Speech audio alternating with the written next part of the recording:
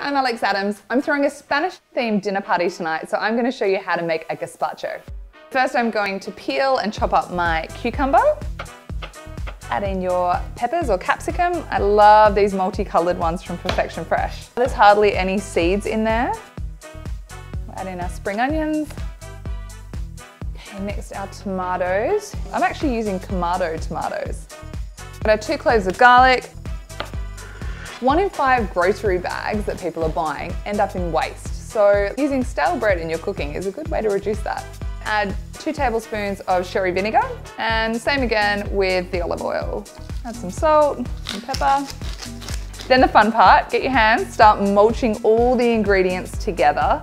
This smells so amazing. All the flavors are really fresh. Leave that to marinate in the fridge for at least half an hour. Okay, next we're gonna get our prosciutto ready.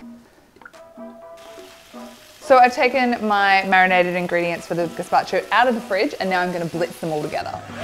Now the cool thing about gazpacho is it's never gonna be the same color from the last time you did it. So sometimes if you use really bright tomatoes, you're gonna get a vibrant red.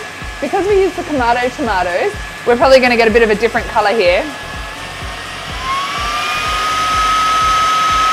Add a bit of olive oil.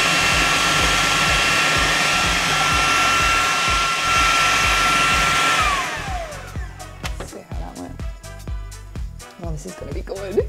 So I'm just gonna put the whole thing in the fridge and get it nice and chilled before they get here. Now it should be nice and chilled. And then we're gonna top with some nice crispy prosciutto. So to go with my gazpacho, I'm gonna do some caramelized figs with some manchego cheese and some fresh thyme. Delicious. Mm? Yeah, well done. That's great. And remember guys, we're doing this for Oz Harvest, where just $1 can go towards providing 2 meals for people in need.